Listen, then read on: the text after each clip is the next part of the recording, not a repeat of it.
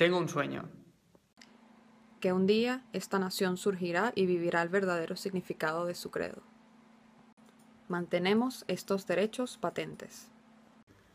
Que todos los hombres sean creados iguales. Yo tengo un sueño.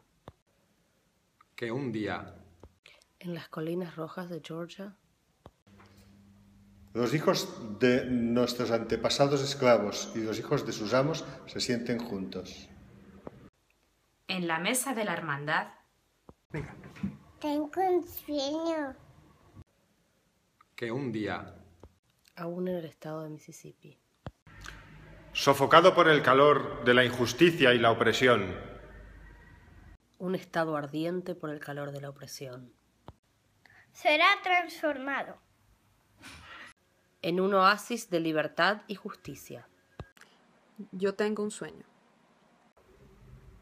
Que un día mis 4 hijos vivan en una nación, donde no serán juzgados por el color de su piel, sino por el contenido de su carácter. Hoy tengo un sueño. Tengo un sueño. que un día en el estado de Alabama, cuyo gobernador solo tiene palabras de interposición y anulación para nosotros, se transformará en un lugar donde los niños y niñas negros podrán unir las manos con los niños y niñas blancos y caminar juntos como hermanos y hermanas. Hoy tengo un sueño. Tengo un sueño. Que un día cada valle se eleve. cada colina y montaña serán hechas llanas, los relieves se aplanen.